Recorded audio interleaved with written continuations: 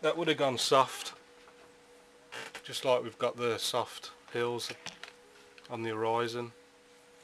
So I don't want to mess about too much with this lighter area. It's a nice sort of sun effect coming through there.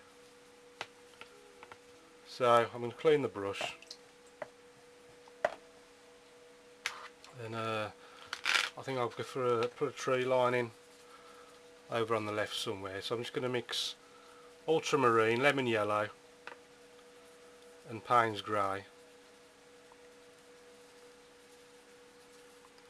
and then somewhere, I don't want to go over this, I quite like that little misty bit there, so maybe come down, then up and down, just up and down,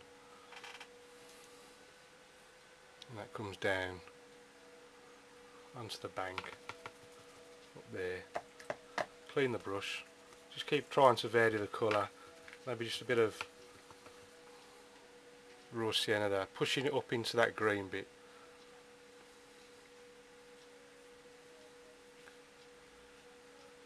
Touch of ultramarine again, just trying to change and just varying it as we come down the hill. That was ultramarine, burnt umber, sorry. I'm not cleaning the brush at all, I'm just flicking from one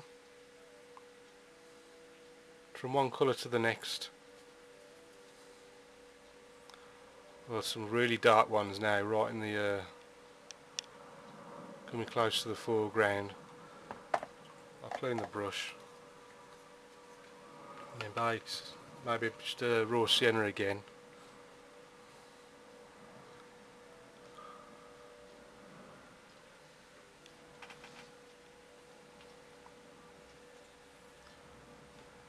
So that's the left hand side. Again, ultramarine, lemon yellow, Payne's grey. This time I'll start a bit higher up, I think. Again, I don't want to paint over all these nice little misty edges, so I'm just sort of working my way around, and that's the beauty when you're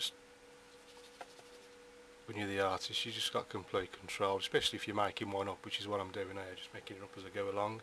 You've got just complete freedom to do anything you want. This would be like a typical Scottish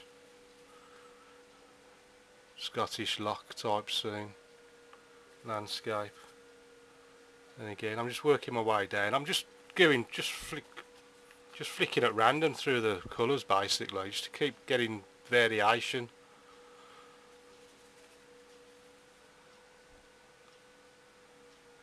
Working my way down. I might even give a few flicks, the odd little tree trunk here and there, but not too much. It's just still slightly too wet to do that.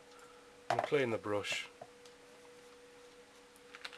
Just going to raw sienna. I mean, raw sienna is just a really nice neutral colour. You can use it pretty much anywhere.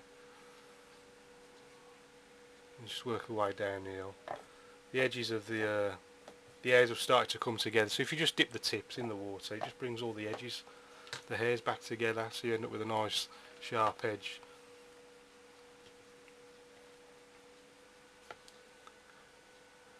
And then some closer bushes down here.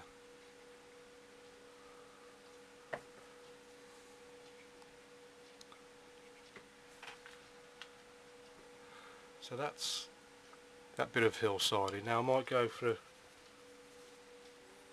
quick sweep round, just darken that up slightly.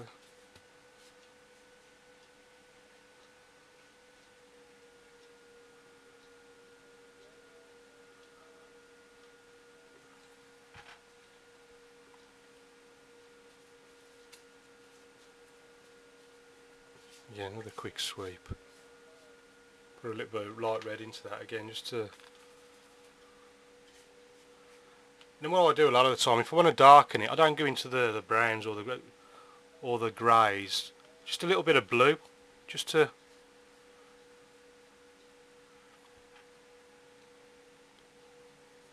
help with that darkness.